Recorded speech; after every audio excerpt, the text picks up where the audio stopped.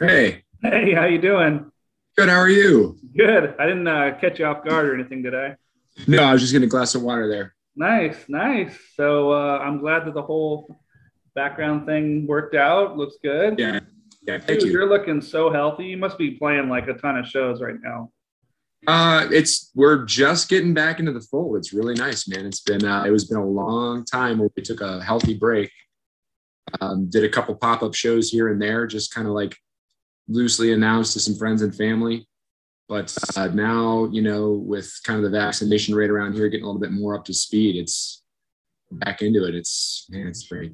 Yeah, that's one of the questions I was going to ask is it just seemed like that kind of worked out. I mean, nothing in the last 2 years kind of worked out for anybody, but Yeah. just because it's like you guys couldn't do shows at all in the last Yeah. year, that was like the perfect time to kind of like hunker down and write and record. It's kind of wild, Eric. So I'm so fortunate. I'm in this band, City of Invention, with some of my best friends and some new people that have just become so important to me and who have really opened up their hearts and their souls and everything that makes them who they are and allowed me to kind of join in and contribute. I'm also fortunate to meet some other acts as well. And I was having kind of a meeting with one of them yesterday, and they said exactly what you just said. That um, you know, you don't want to phrase it in a way that sounds insensitive, but the gist of it is that it turned itself into a perfect opportunity to just kind of put a lot of things on hold and just hunker down and really focus in on the creativity and the writing. And it did really work out well. And for City of Invention, the studio was a real lifeline. It really Nice. was somewhere to direct all this energy that was welling up and get in there and do that. That's perfect. So I've got to ask, where does the name come from for the band? That's a great question. The band has been together for 10 plus years. Whoa, I didn't know that. Wow. Okay. Yeah, and I'm the newest member. So I had the fortune of slipping in there. Like I said, I'm in some other acts. And in 2019 summer, I was really, really busy. And they were kind of left in a lurch being a drummer for a kind of high profile show. Every year they do a show for a cancer benefit. It's the Pan Ohio Cancer Ride, where these people get sponsored a ride for hundreds of miles from I think it's Columbus or Cincinnati to Cleveland. And it was in Scott, who's the founder of the band's hometown of Lakewood. And it was a really big deal. So I told them I would fill in, and Then not two have years time. later. Yeah, I didn't have time to be in the band, but I would fill in. And man, like a practice and a half in, all I could think was, please ask me to be your drummer. It just really spoke to me, and it worked out. That's all to say. I'm the newest member of the band. I don't know where the name City of Invention. I don't know. Fair enough. I want to say, and I'll be the first to admit if I'm wrong. I think it was something where it was a momentary thing where they needed a name, and it just kind of came around, and it was something that popped in. They might have been doing a gig in Akron because that's kind of the moniker of Akron, Ohio, is a City of Invention.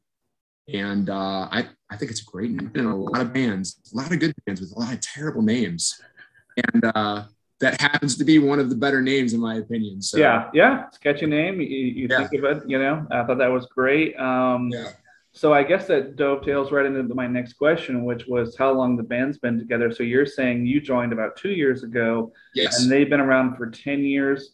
Had there been a previous incarnation that had done any recording, or is this kind of like the new album Yeah. is like their first foray into that? Right. That's a great question. No, there had not been any previous recordings. So Scott Budzar, who is one of the loveliest and most honest and open individuals I've ever met in my life, it's his band, and his brother-in-law, they are married to twin sisters.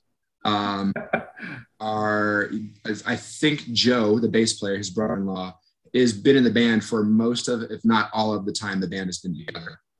And there have definitely been other incarnations of the band. So there's been previous drummers, other guitar players, other lineups. Right now we're a 4-piece. So you've got Scott on lead guitar and vocals. Well, lead/rhythm guitar, and he writes he comes in kind of with all the songs sketched out. He's a prolific songwriter. I mean, some people just have it in them, and it's such a special and unique talent. But he shows up with sketches of the song, and lyrics pretty much fully developed. And then you've got Mark Watt, who, do you know Mark? He was a couple of years ahead of us. Yeah, he was in a ton of bands from even back when I was in high school and college and Cat. Yeah. Yeah, I was always kind of in awe of him. He was in, I think when, our latter years of high school, he was in Stone Soup. Yeah. Okay. I think I even Kevin Walter somewhere. I bet you do, man. And it's fantastic. Check them out. Stone Soup. They're on Spotify. They just re-released whatever it is, 25th or 30th or whatever it is anniversary album, but it's fantastic. So Mark he actually kind of does a lot of the lead guitar. He does keyboard work and sings. So Mark was able to join the band around 2016, 2017. He was seeing them around town and he was really digging what they were doing, and they didn't have any kind of like keyboard presence at the time. They might have even been a 3-piece, and he just said, "Hey, love to contribute."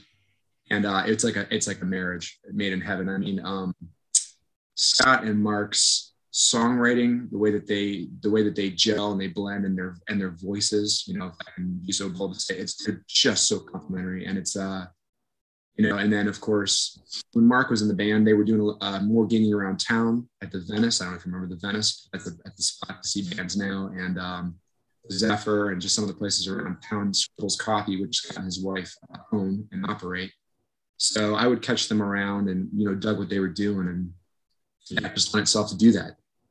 Back to your question, they in all that time never really had the right chemistry or incarnation to kind of get into the studio. Scott always wanted to, right, but they just never really had the opportunity to do so for a myriad of reasons. And but I'm sure that for even what you would say a new band, you've got to pay your dues, you've got to play open mics, you've got to play bars, you've got to play package deals just to kind of get your name out there. And there's just so many bands. I mean, I'm guessing you guys did a lot of shows in 2019, maybe not 2020. No, not in 2020. Well, actually, we did do a few shows. We did Scott's 50th birthday, right? Obviously, so what? The curtain fell mid-March, right? So prior to that, we did do a couple shows. And yeah, we were trending in 2019. We probably got in a half dozen from the time I joined until the end of the year. We're in Cleveland, and then more south of Cleveland, where we're located now in Canton, Ohio. And then we pumped the brakes. But now so today is what, Thursday, September 9th. Right. We have our album release show with another great local band that's really on the up and up. They're called the Buffalo Riders. They're a 3-piece, very kind of like King of the House and Chains, and really young, prolific writers. Playing with them, but now over the next 4 weeks we have 3 gigs. So yeah, it's definitely picking up. And the music scene around here, it's pretty healthy. I'm sure it's healthier where you are, but it's doing well. Clubs come and go, and different clubs cater to different music. So some clubs are more supportive of like original artists and that kind of scene. Other ones are more kind of operate more like a business, and they want more bands that do popular music or cover music, and right.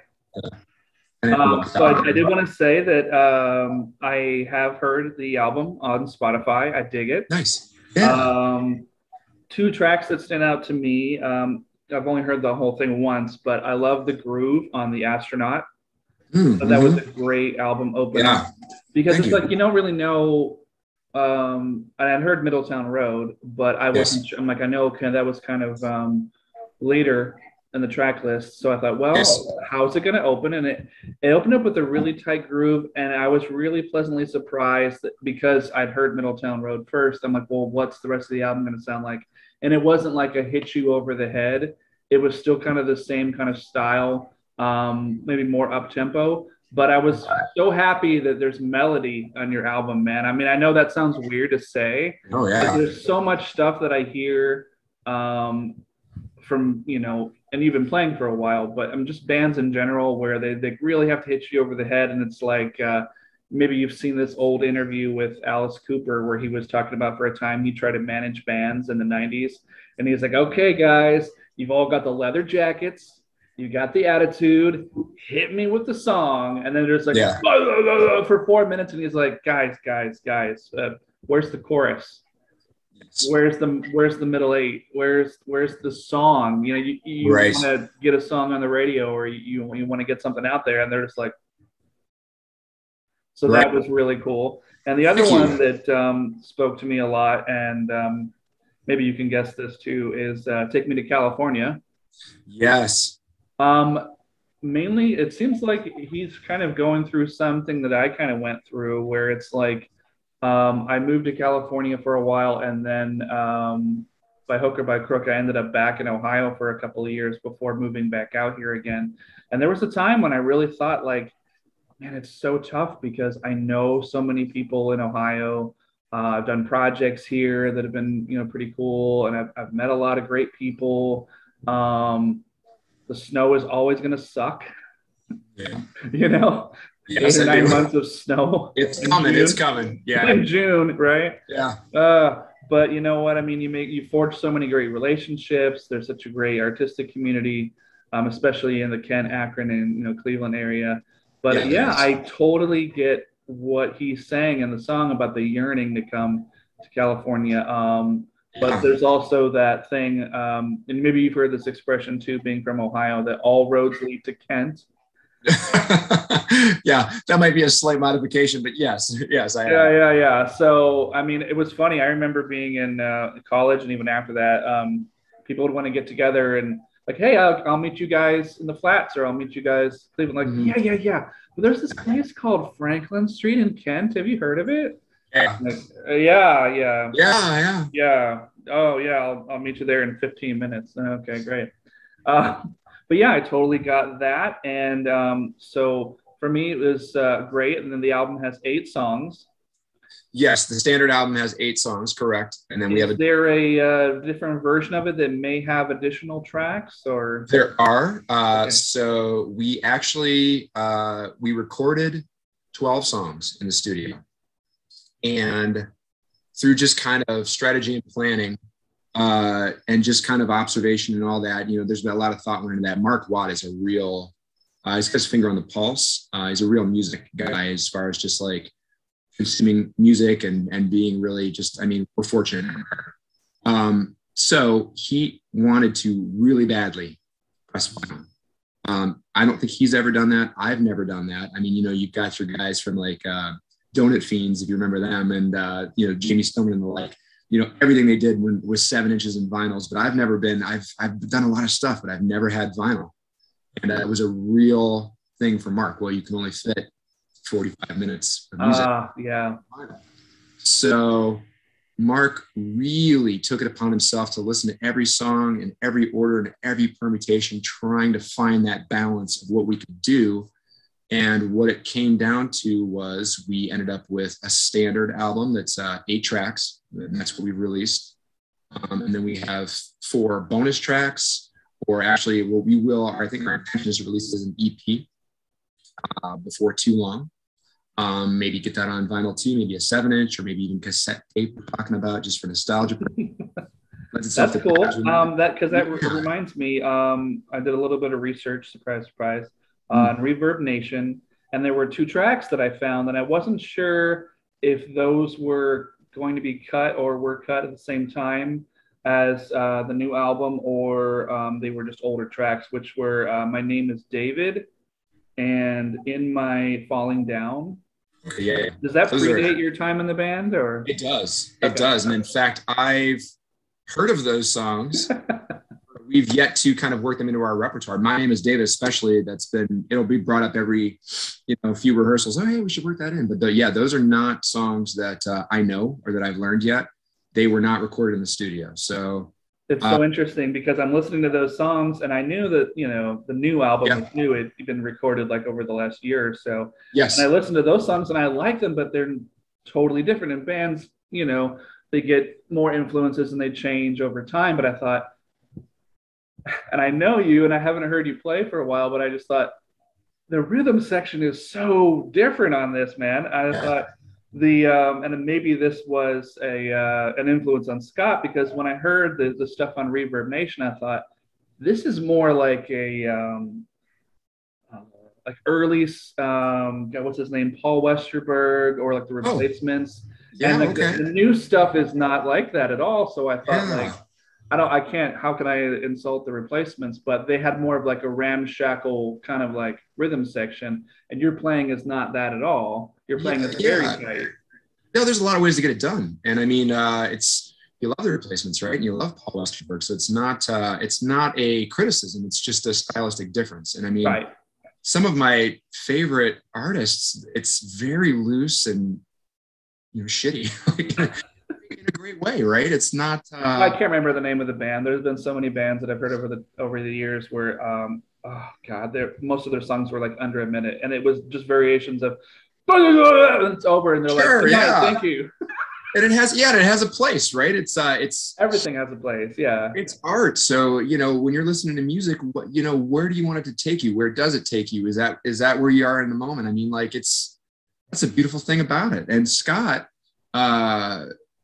is just as comfortable playing this material acoustically at his coffee shop.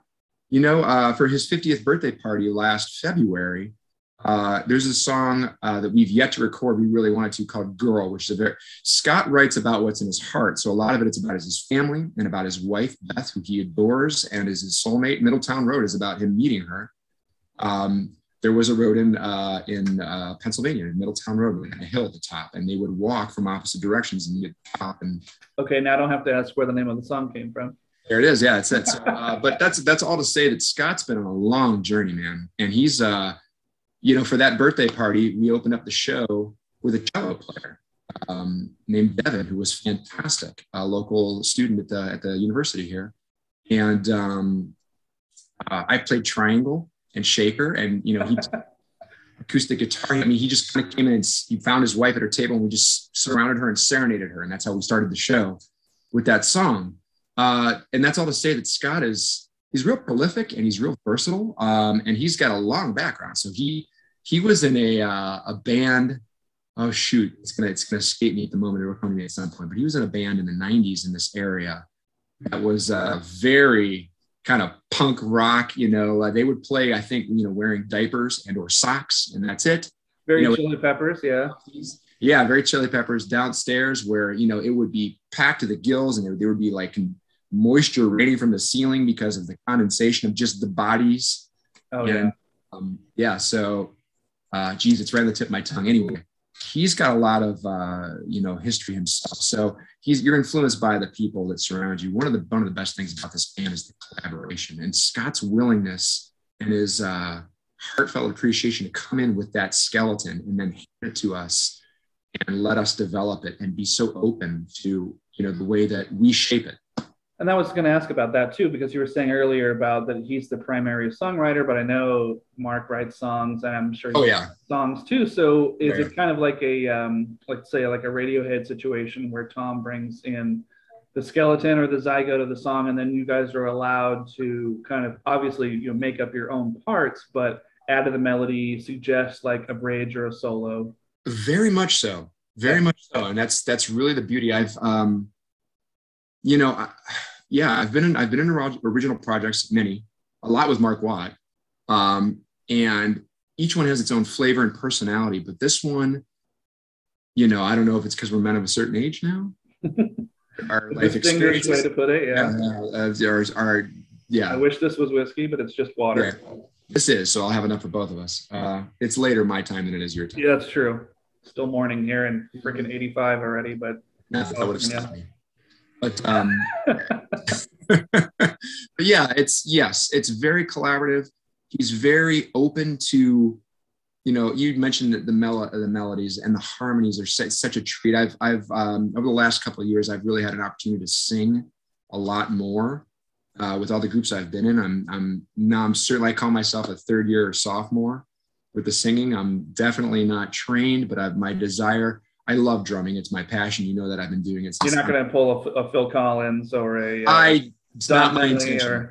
It's not my, well, I do sing lead, you see Lane some, but no, that's not my intention. But the drumming will always be a part of my heart and my passion, but I find myself being so inspired when I'm able to sing lately while playing. And it's, well, I mean, as the drummer, you're in the engine room, but also I can imagine when you sing, it's just like, you just have to feel the total focus is on you. If you're playing the drums and singing, I mean, you basically are the song at that point. Well, I mean, you know what I'm saying? The vocal point. Yeah, I mean, that's, and I guess, in this band, I'm never just singing alone. It's always, I don't sing lead in this band at all. But I get the opportunity to sing a lot of harmony, and it just is, it's beautiful. It's beautiful to be able to do that. It gets that layer of texture, and I'm playing a non-melodic instrument. So when I'm able to add melody with my voice, or harmony with my voice, really, not melody, when I'm able to add harmony with my voice, it just really elevates my experience. And I think it allows us to just enrich, what you're hearing. I feel like we do a lot of things in the vein of the Band of Horses, where they have a lot of stacked vocal harmonies in there. And it just, to me, you get a lot of people, a lot of players that you get really technically brilliant or really good songwriters, but when you get that, the sheen, that really elevates it is the vocals. Because a lot of people, that's what they look on to. That's what they're listening for, is the lyrics or the singing. So that's the easiest. Well, even more than that, and I'll take it one step further, is the music that I've been gravitating toward over the last 10 or 15 years is just, you can find the most technically astute players, and you can find your Neil Peart drummers that can play to the time of an atom, with a metronome, a click track. But it's the soul that comes through. And I would honestly, me personally, rather listen to music with a little bit of flair and mistakes, rather than just auto tune the fuck out of everything and just suck the soul out of it. There's an honesty to the rawness, that comes from live playing, and clicks have their place. Like I said, over the last 10 years, I've been in acts where there's a lot of, my other original project is really technically savvy, and it's a 3-piece, and those two guys, who are both absolutely brilliant players, technically more proficient than I'll ever be, their whole setup is virtual. So they don't even have amps. They play, and everything we do is with in-ears, and everything we write is to a click, which I'm used to. It's not, it has its place, I guess is what I can say. Yeah. But my soul, my background, my real place of zen doesn't have a click track. It's got a nice fat, pocket that you can move around in and still feel comfortable, and allow for a little bit of that human element, which I think is what you're referring to. There are so many bands that I would say are so worried about sounding, whatever they deem professional, and all the bands. But then it's even bands that I never would have listened to when I was in high school, that I've gone back to and rediscovered, The Band. Yeah. Where it's just a bunch of guys in a basement, 3 singers. The songwriter is not even a singer, no matter how much he tries. Right. But yeah, and it's just, there's something beautiful about that. And it's you really could go back and auto-tune that, but it would just take away the magic and the specialness of it. But Speaking of magic and specialness, take me back to, I guess it was this past spring when you first heard Middletown Road on the radio. Oh man, yeah, that was amazing. It's the local station. It's the Summit 91.3 in Akron. Huge. Brad Savage is kind of he's the lead guy on that. And he's such a champion for local music. And yeah, man, I know, it was super special. You turn it on and, he's talking about you, and all of a sudden you hear that first moment and you just get goose flesh, because it just. Were you like at home with friends, like you knew the time it was going to happen, or was it just random? Oh, you were? Was. No, yeah. There's amazing. They have a local spotlight every weekday. It's called the 330, which is the area code here, at 3:30 Monday through Friday, where they feature local bands. And when it's a little gray. They'll talk about they'll play the Black Keys, and they'll play other acts that are out in Nashville right now, but maybe the person was from Akron or something. Right. As long as it has a tie back. I mean, they're not really going after like the Pretenders, but I mean, like they're from the area initially. Yeah, but they're so supportive, and it's so wonderful. And yeah, I mean, so we knew that we would be on that 33-minute segment, and so you're just kind of like waiting, and then and here's the world premiere from City of Invention. He's got a real kind of like he's like a ringmaster, the way he DJs. Master of ceremonies, yeah. Yeah, he is. He really is. He's got a larger than life kind of persona, and and he's like, he'll just kind of talks you up and supports you. And yeah, I mean, it is special. And I mean, I didn't have the opportunity to be with them, but we were kind of like, with the social the way it is, and then just the ability to reach out so easily now. I mean, we were in contact right away afterwards, and we recorded it and listened back to it a couple times. And we've heard it a million times, but there's just something about it. There's something about the radio, though, because it's just playing it on a CD player or a laptop or streaming it, it's great. Yeah. But there's just something, because that people could be anywhere. At their job, they could be at the gas station, they could be driving in a rainstorm somewhere, and they're just turning down the dial, trying to find anything to come in on the dial, and that song comes on, and it's just like it's you. Yes. I mean, it's you playing, and you're hearing it back, and it's just, I don't know. I mean, on a certain level, have you had anything before that had been played on the radio? I have, yeah. I mean, I've had the pleasure and just the fortune of being in a lot of bands. So the other band I'm in, we've released some stuff that's been on the side. I'm in the Twist Offs. I've been in them for 20 odd years. They've been together for, I don't know, do the math. I mean, we were, I think 86 is when they started. Wow. So yeah, Kevin Walter's older brother Eric started that band in like 85, 86 when he was in high school, and in 99, 2000, we actually did a full show there at the studio.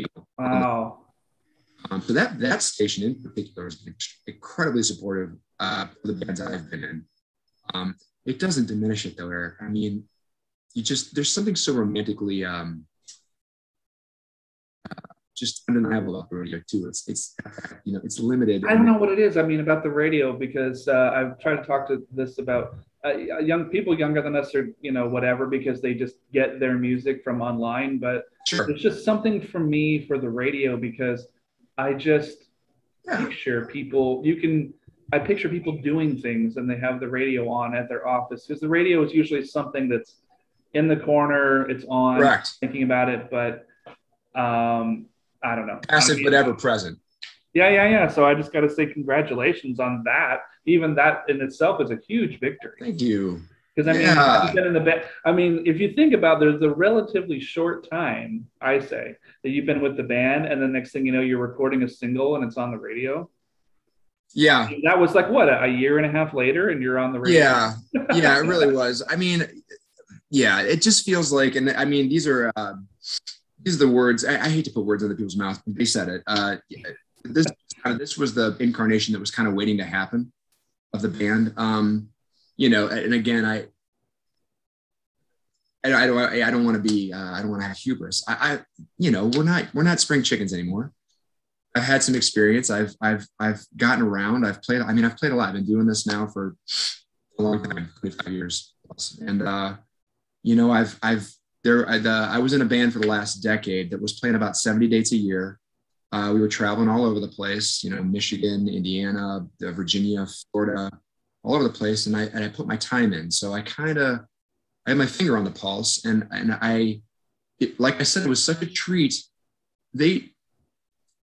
They treated me like a ringer when I joined this band. They kind of like, they were like, oh, we got him, you know, and this guy's got, you know, he knows. And I'm like, okay, well, you know, I have some experience with some things, and I'm happy to, and I feel so honored that they were so open to my feedback, and just kind of like taking this special music that, you know, you've had an opportunity to hear, and I've been just basking in it for the better part of 2 years, and just so, I mean, every time I hear this music, it just brings me to the edge. It really does. Emotionally, it's so powerful for me because of the honesty of Scott's songwriting.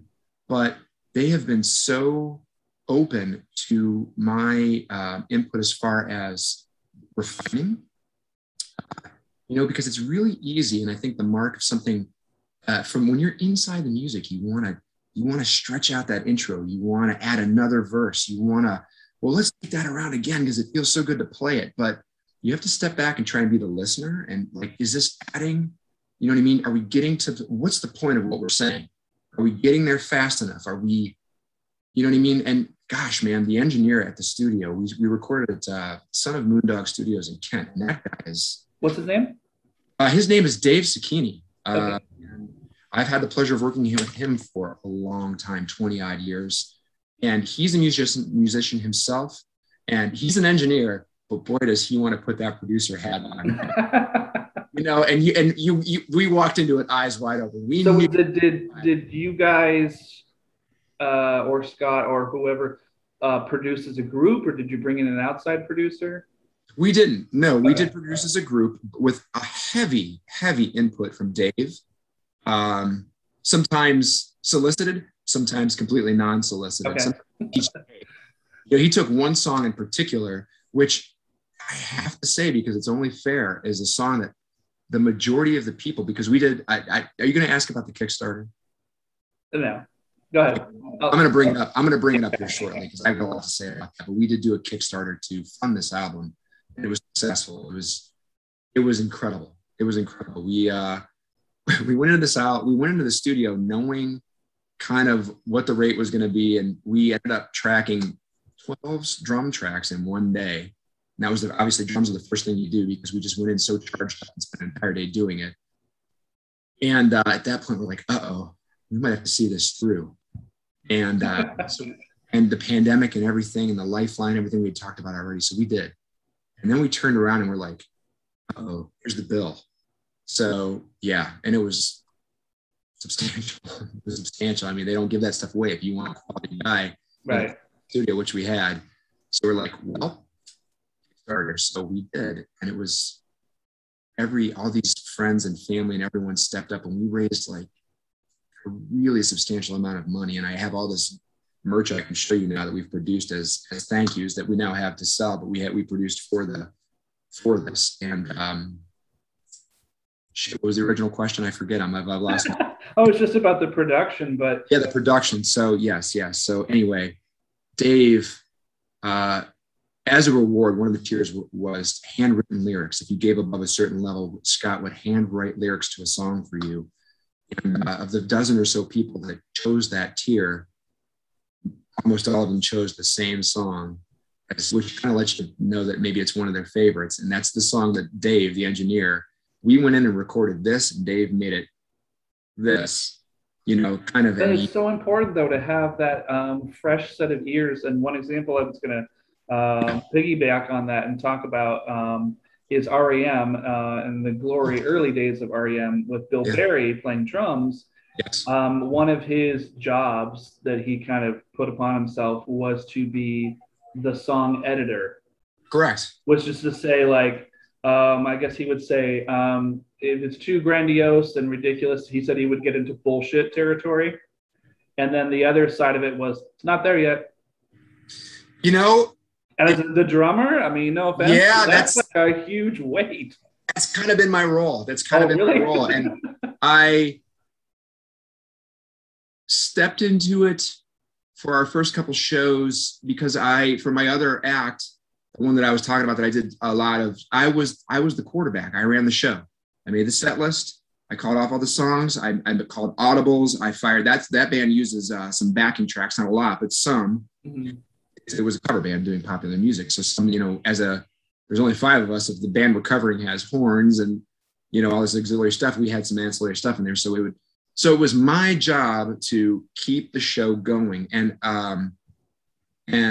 I had that as a strength. So I brought that in, and that was my first little foray into it. And they were receptive. So at that point it was like, well, okay, maybe I'll offer my about some of the writing and some of this stuff. And it's very much what you just described with the REM situation, where, hey, it's like, hey, is this really getting it done? Are we kind of getting too verbose? Are we getting there? Like, we're going to reel it back. Yeah. Yeah. And I mean, you know, and the studio was a huge lesson, an expensive, huge lesson in that. And the next time we're already chomping at it, but we have another album plus that we want to, you know, get in there right away and record, because we have the music. Scott's got, I mean, he's just he'll come up and be like, I wrote 4 songs last week. And we're like, good Lord, man.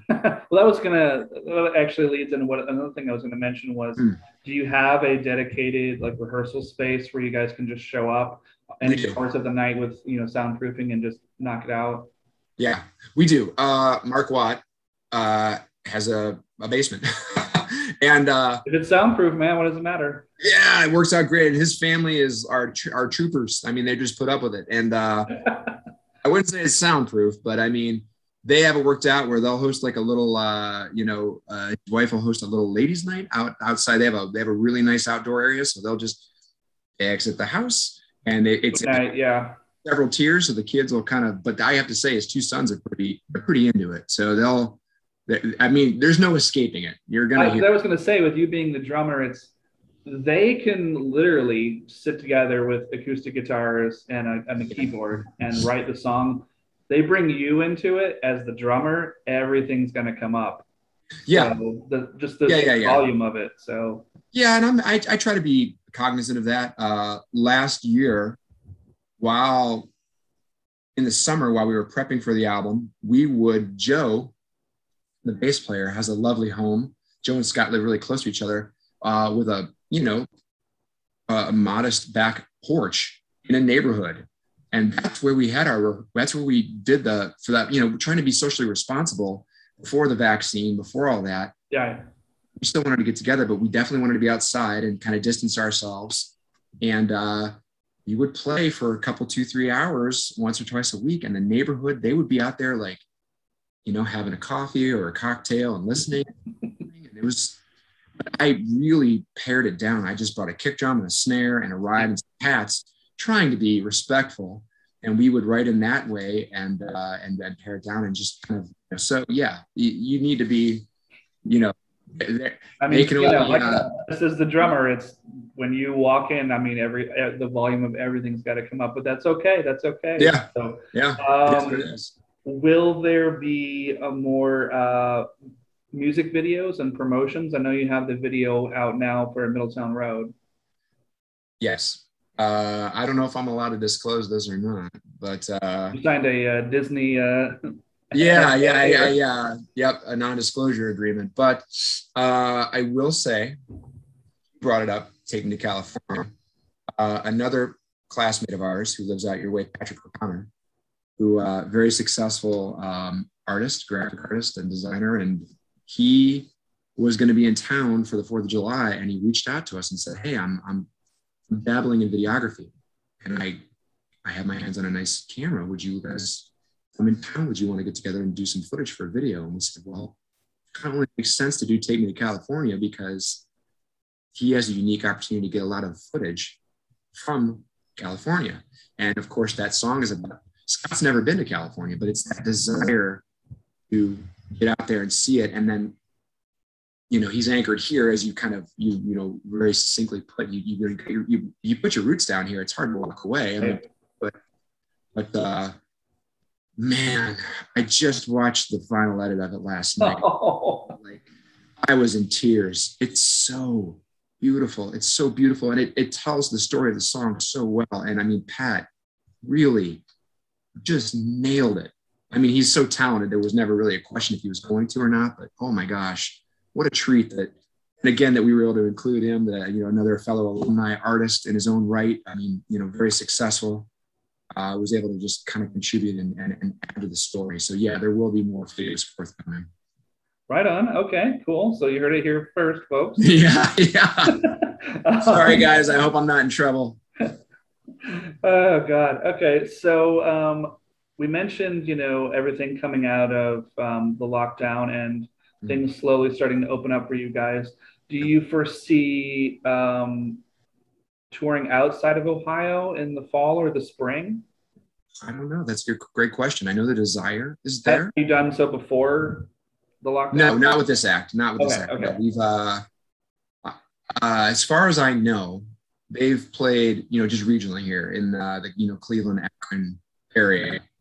I know the desire to do something, to just kind of like get a little, because with this album release and with, people like you and things like this, we're starting to build a little momentum, and we're starting to network with some of the other bands, younger pups in the area that are out there going after it. And, if there's going to be an opportunity, it's probably going to be sooner than later. So I do have some connections out of state that I've cultivated over the years, and I would love to try to, something, even if it's like modest, even if we could do something like maybe Michigan, Indiana, kind of. Dude, even in like people's backyard barbecues, because absolutely, somebody there, their cousin or their son is in a band, and then they're going to tell, it turns into that old Pizza Hut commercial where it's like, they'll tell two friends, and then they'll tell two friends, and then it's just the way it goes with music or movies or writing or painting or any kind of artwork. It's like, all you need is that one person to say like, it's pretty cool. Let me put down my red cup of drink of choice and go tell my buddy who is in a band, like maybe they want to do like a split bill with these guys, Absolutely. It's so much more special with original music, dude, because it's so, it's such a part of who you are. And it's just the reward and the appreciation that comes if somebody, anybody, everybody, anyone. But I mean, says, hey, that touched me.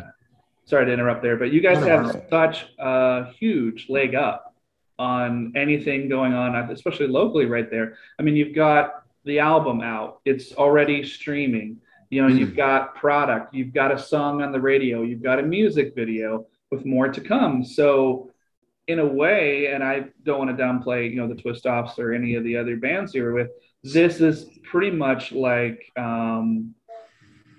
the stepping stones are already there. You guys just have to walk up the stairs at this point. 100%. This band's in the pole position for that. Yeah, absolutely. And the other band is like lamenting. They're like, you're so far ahead of us. And I'm like, hey, it's a process. We'll get there, because we're right in the middle of the album writing it, and we're self-producing it. And I was like, listen, we'll get there. I want it for everybody. But yeah, Twist Offs, oh my gosh. We played the Lock 3 in Akron. I mean, we get together and play a couple times a year, and it's delightful. And, you get these guys that have, these old veteran war dogs that have, musically speaking, that have gotten together, they've been doing this forever. And a rehearsal that's more drinking alcohol than it is playing. And then we step on stage in front of, 3,000 people, and you just flip the switch and it's on.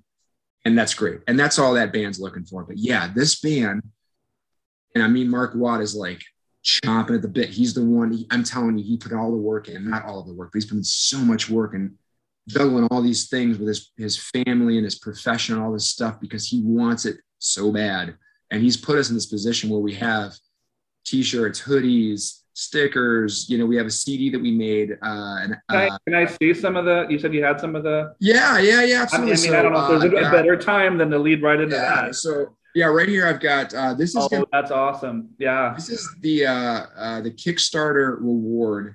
So this is a special limited edition t-shirt that we made for a tier. We will have it for sale at some of the upcoming local shows in limited quantities, but this is something that's going to go out to the backers that backed this tier at our, and it was made by Scott. He does the screen printing himself. Who did the artwork? Scott, the guitar player. Scott. Okay. Yeah. So the artwork is actually a local graphic artist by the name of Jay Geldof, who is a well-known and very successful comic book and graphic artist. I mean, you can look it up. He's done stuff with houses, for decades. And he just has to be Mark Watt's neighbor. So yeah. All coming together. Yeah. Synergy, right? So he did that light bulb logo and some of the stuff. If you go to our Bandcamp page, City of Invention Bandcamp page, you can check it out. That's kind of our main landing page, or our social media pages on Instagram or Facebook. You can see some of the artwork that Jay has done. It's lovely. Do you have the album or CD itself? I do. So Mark, one of the first things he made was that's so bitchin'. That's great. This is amazing. So this is a lyric and a photo insert that he made that's super versatile, because this itself is just a full color book that he put together that contains photos from the album shoot and all the lyrics for all the songs. Wow. Yeah, and then so this is going to be kind of a spoiler, because this is going to be for the deluxe. It's got all 12 track listings. I'm going to cover. Nice. But yeah, so you got there's a quick peek at the last 4 songs. I won't leave that up there for long. Write it down fast, folks. Yeah, right. For all these folks that are for all the viewers out there. And then I also have so this is our CD. And this is actually, again, the deluxe CD. So you can buy that package. We're going to have at our upcoming shows, that package that I just held up is going to be like a $10 package. And then you can just buy that pamphlet alone with a digital download code. Okay. So will these items be available Saturday at your album release show at the Zephyr in Kent? They will be. Yeah, we're going to have some CDs, some of these booklets, some T-shirts. I don't know if we're going to great. But yeah, we will have a lot of that available for our upcoming show here. God, man, it's just really coming together for you. I have no other way to say it than I'm so proud of you, because I know that you have been working so hard for so many years and so many bands.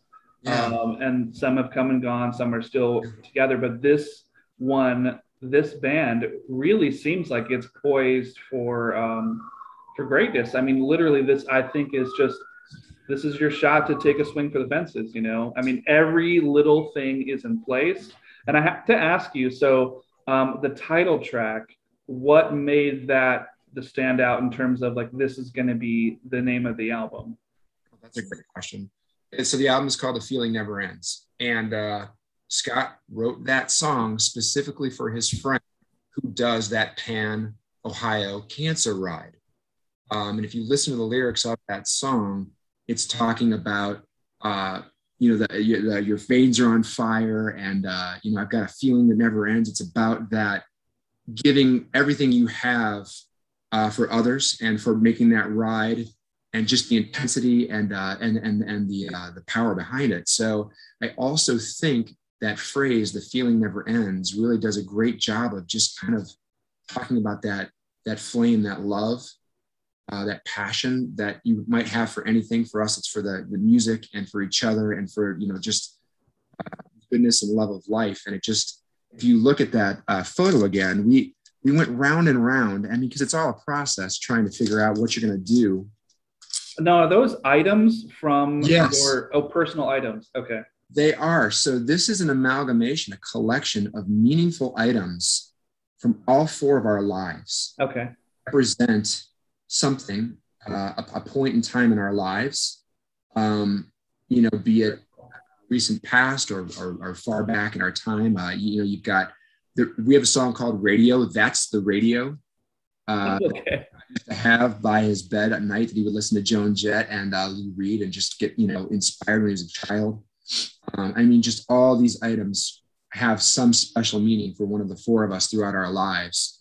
And I couldn't be more pleased. Again, Mark took upon himself to kind of arrange that and make those photos. And it's like you said, man, it kind of feels like serendipity, the way things have just kind of unfolded, where we're like, what are we going to do? What are we going to do? And all of a sudden the answer just it all led to this. And it feels perfect.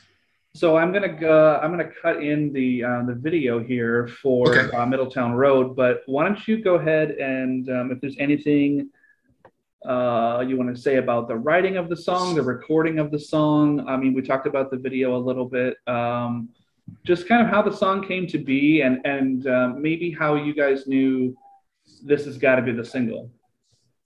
Well, Middletown Road, like I said earlier, is the story, the origin story of Scott and his wife, Beth, and how when their romance was first budding, they would start this journey from opposite points, and they would meet at the top of this hill in Pennsylvania. It's like a storybook romance, I mean, can you imagine? It sounds artificial, but it's legitimate, and it makes your heart swell. And so the way that he delivers the message, it's just so visceral. You can just picture it. I mean, it just instantly conjures up this mental image of these two, backlit by the setting sun, and then not wanting that moment to end, just staying up there, and we'll stay here for a while, and that these lyrics, and you just hear it. So Joe and I, for the past couple of years, the bass player, I mean, that song has such a lovely kind of ostinato rhythm. This just do just like this very kind of like homogenized, very like steady rhythm throughout the whole song that lays this really well established foundation to the song.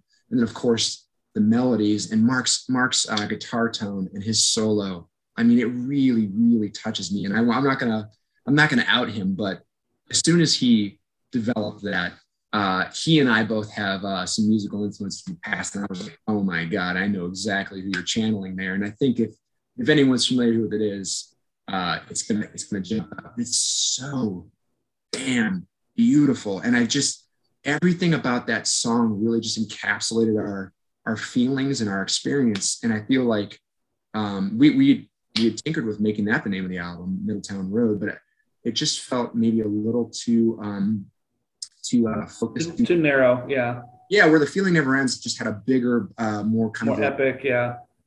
Scope. So I mean, it's just artistic choice, but it very well could have been Middletown Road. And it just so what about the song when you listen to the playback of that, I don't know what the order that the album was recorded in, but between the four of you, what made you guys collectively say, well, that's the single, that's what we're going to push to get radio play? That's a good question. I don't know if I have like the best answer for that. Because there were other contenders for sure. Astronaut you brought up is just feels so radio friendly. Dog is very radio friendly. But Middletown, I just roll with me is like, man, that's the one that we've gotten the most kind of like universal. Man, that's got a real competi, right. Like put together vibe. But I don't know, for us, Middletown was the one. I mean, it might have just been the favorite at the moment, but it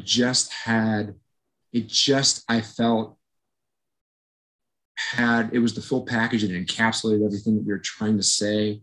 And it just, I don't know, maybe that's just made our hearts swell the fullest at the moment. And that's why we chose that one. But perfect. No, I mean, that's encapsulated everything I wanted to hear about that. So without further ado, we're going to go ahead and play the clip of Middletown Road, City of Invention, and hope you guys enjoy it.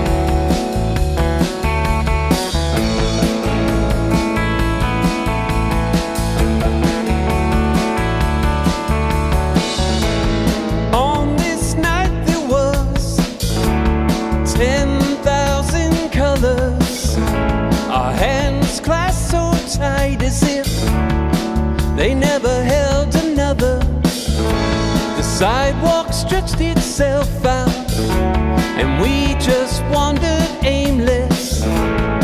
No thought of what's ahead. We just wander aimlessly, and we'll just wander aimlessly. We'll just wander aimlessly. We'll just wander aimlessly. We'll just wander aimlessly.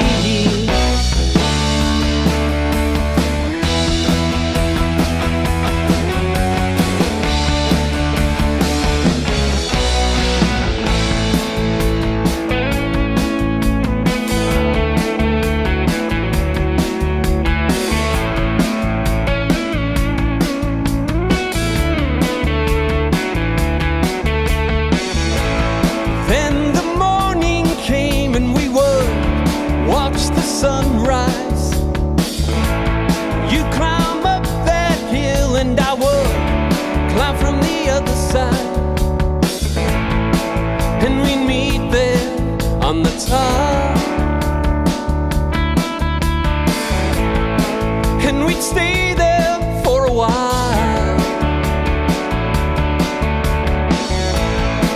and we're still there on the top. We're gonna stay there for a while, for a while, for a while.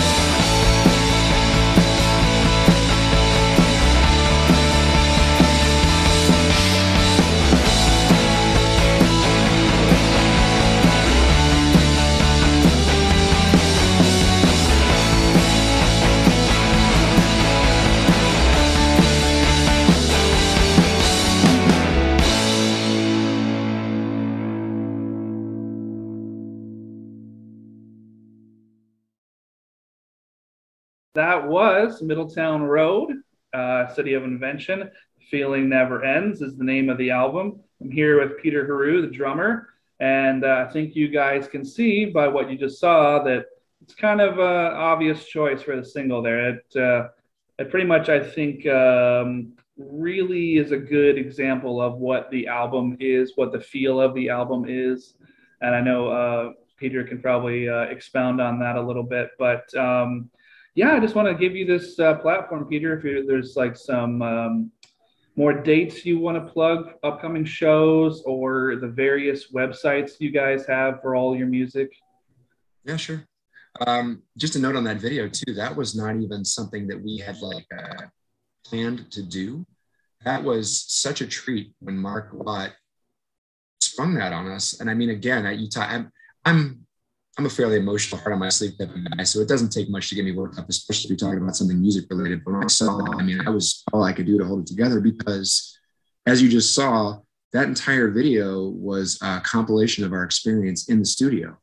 And Mark had maybe the foresight, or maybe just the good fortune to realize that he had recorded a couple full takes of Scott singing that video in the studio, and had enough other footage to just compile a video for that song. And it turned out to be such a loving tribute to our time in the studio. Okay, so let me stop you there. So yeah, video was recorded over a long period of time, not just like a 3-day weekend or something. That's right. Yeah. Okay, cool. I see what you're saying there. Yeah, that was a compilation of just footage of our time in the studio. So actually, most of the drum footage you saw was me on the very, very, very first day of recording.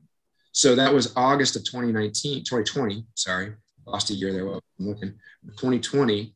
And shoot some of that footage of Scott singing it was from much later in the spring or late winter. So yeah, that was a holistic shot of kind of our whole experience in there. You saw Dave, the engineer. You saw some nice choice shots of his gear and of just what our experience looked like in the studio. So it was, I mean, it was truly something that I will never forget. A very magical time for us, and it was so sweet that it was like so rewarding that he was able to just put together something. And sometimes the best things in life are just happy accidents, you know. Yeah, and it looked like it was on purpose, which was like, oh, I cannot believe you did that. Yeah, all right, you know. Well, I just did. Yeah, but so upcoming dates. Well, like I said, as the day we're recording this is the 9th of September. So on Saturday, September 11th, 2 days from now, we're going to have our official album debut party with the Buffalo Riders at the Zephyr Patio in Kent. The weather looks like it's going to be idyllic. I cannot, it's like Christmas. I have 2 more sleeps until that show. 2 more sleeps. I'm super excited. Then the following weekend, we are actually at the historic Ray's Place in Kent. Franklin Avenue. That's Franklin Avenue. You brought it up. I wasn't going to say anything, but yeah. Like all roads lead to Kent. Go ahead. These shows are literally on Franklin Avenue. But yeah, we're upstairs for the Music Around Town Festival, which is just one of many festivals the city of Kent has, which is absolutely fantastic. It features as many local bands as they can cram in. So, I mean, all these establishments around town, restaurants, bars, outdoor venues, places that wouldn't typically have music do end up having music for the evening. It's wonderful. They'll have that. They have Blues Fest, Beatles Fest. I know there's more. So it's lovely. It's really a thing. And now Kent has this, I don't know if they have it out your way now. Dora, are you familiar with that? Yeah, the designated outdoor refreshment areas. So Franklin Avenue has gotten worse, my friend, because it's now blocked off. Answer me this question, because I haven't been back to Kent for about 9 years, but okay. Sadly. But has it really just worked into looking like Hudson? Like with this place called like Acorn Alley and 5-story parking garage and have you not seen any of that, Eric? I saw like the beginning of it. Like I was back in 2012, the last time I was there. Okay. And then before that was 2007. So wow.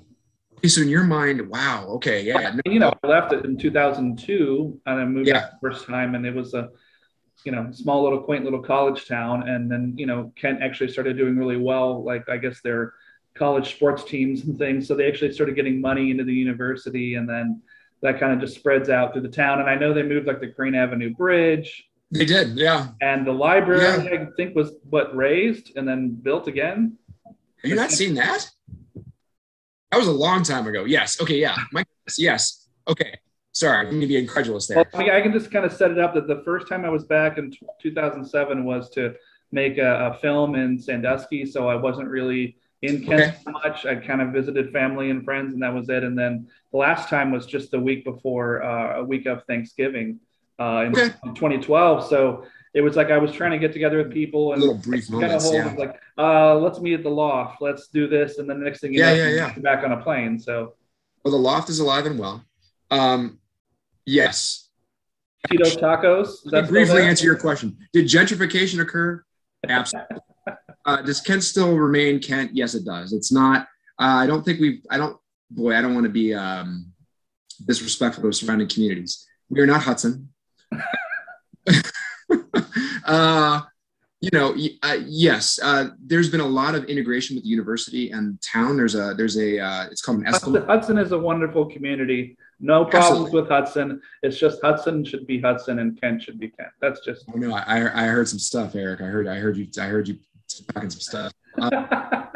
There's an Esplanade now that starts right in downtown Kent, and it kind of carries through downtown because Erie Street goes all the way to Haymaker now, and it crosses over to the university. They've raised a lot of stuff. Oh, wow. Yeah, I mean, you really should come home. Oh, I got to say, I was heartbroken the other day. Even though the place became Starbucks, I did so many open mic shows, and I had such a great time at Brady's Cafe. Yes. So old I am. Anyway, I was there. And it became a Starbucks, but I'm like, oh my God, they're going to get rid of the location. You talk about the corner of everything in Kent. Why? It's very heartbreaking. And in fact, 10 years ago, maybe, they raised the Robin Hood, which I know.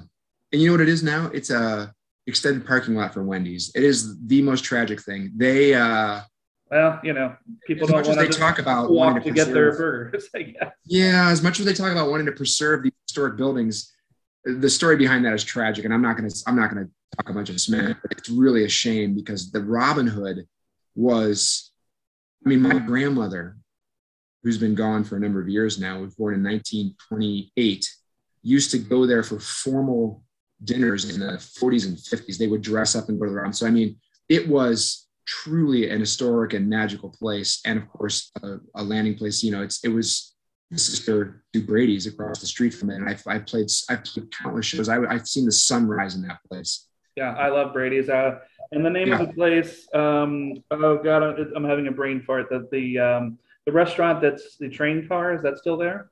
Puffer Belly it is. Yeah. Yeah. So it's not the Puffer Belly anymore. It was repurposed. It's still the same building. In fact, I don't want to spoil anything, but you'll see that in my upcoming video. It was from on location, some of it there.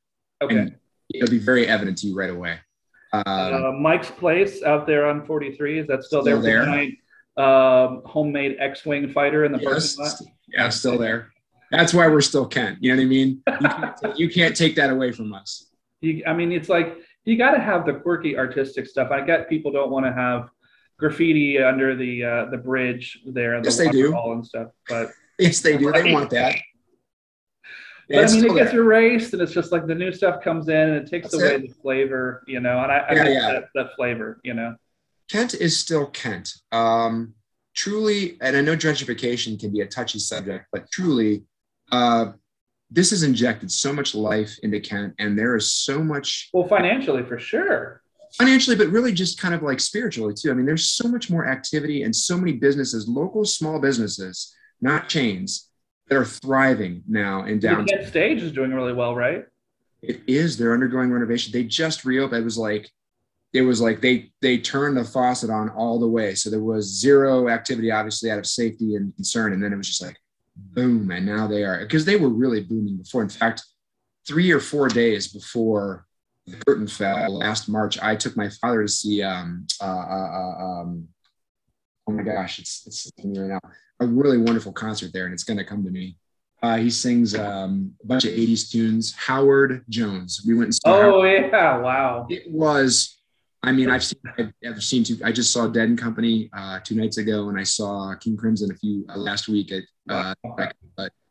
I've seen hundreds and hundreds of performances from bands ranging all over the genres, and Howard Jones. Anytime I see an act come through the Kent Stage, it's so wonderful because it's such a small, intimate venue. Well, the acoustics are amazing because it was actually constructed to be a live venue before the movie theater took over, right? Correct. Yes. Yeah. It's very dead. It's a very, very dead, honest room. So you're only going to hear what they want you to hear. And I mean, I've had the pleasure of playing there on multiple occasions, and I saw Colin Hay from Men at Work there. I've seen Dweezil Zappa, and I mean, just, you know, countless acts there. And it's always it's so small, it's so intimate. You know what I mean? You don't get that in a lot of places anymore. So yeah, it's a real treasure, and they are doing very well. Awesome. Well, before we sign off here, if you get the chance and you run into this guy, because I have not talked to him in years after doing multiple shows and recordings with him, if you run into Jed Dobbins, oh gosh, said hi. I will do. I have not seen Jed in a long time. But I mean, I know he's out and about doing sounds for all like the Kent Fest and Akron and all over the place. But if you see him, say, I said, absolutely. But thanks for being on the show, Peter, and best of luck to the album, man. And it's sounding great. And here's to many more, and nothing but the best. Hey, cheers, Eric. Thank you so much, man. And thank you for much continued success to Make Your Own Fun. I think it's wonderful you're doing this, and I feel super honored and delighted you invited me. No problem. Say hi to the guys for me, and you guys have a great show on Saturday. Thanks, you too, brother.